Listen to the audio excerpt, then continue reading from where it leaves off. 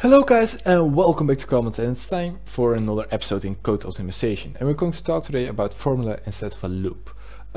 This isn't necessarily only a formula instead of a loop, but just in general things that you can do easier. This sounds very big, but let's just talk about it within a second. Before we're going to start, I first want to say about micro optimization. A lot of people say that we are going to talk about micro optimization, that's all we do in the series. That's not entirely true.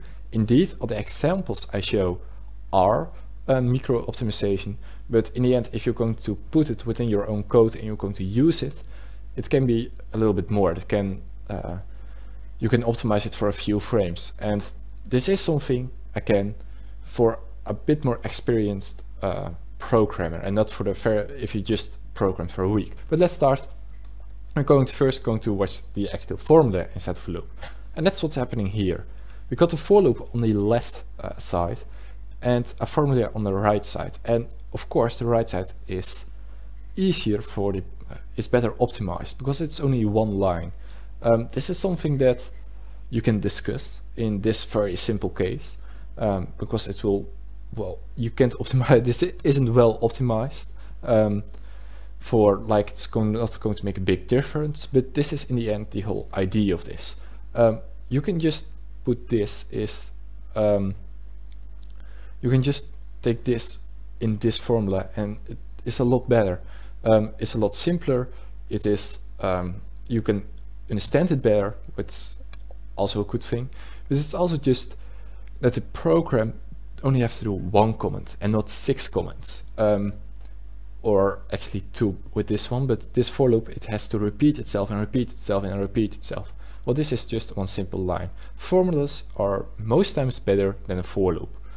Not always, so don't put everything, but in general, I will say a formula. But this is something you won't really see a lot of times. You won't do this. But this is like the thing we're going on further, because this is the same what happens when some people trying to code something that already has been done by the program itself. This is something that's went right. This is something, by the way, from the scripting reference. Some people, when they're trying to put a decree towards a radian, they don't do it with the matf.radian to decree, but make their own function and use it and do a bunch of complex calculations.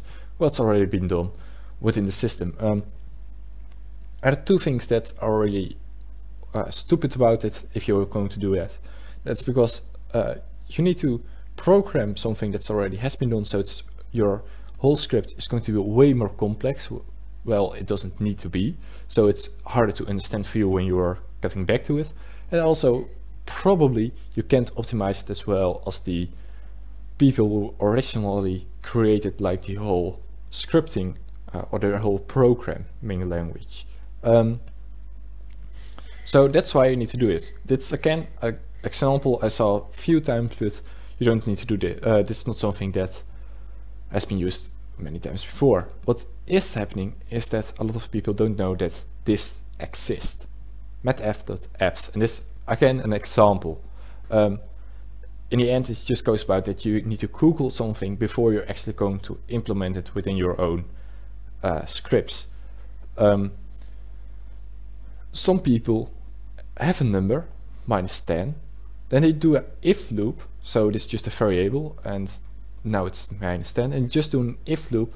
If it is less than 0, then they multiply it by -1, so it will be positive again. But there is already something within the code, within the scripting, so you don't need to do it with your own. And if loop again is, well, more complex and, well, not as good optimized as just using this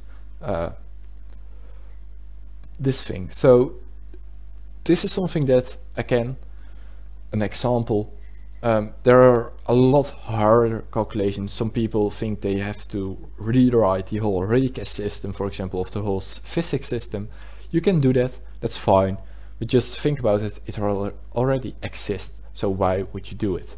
I will just say that you just need to Google it before you're going to use it. That's in the end all what this whole video is about currently, this whole episode. So let me just quickly go over everything again.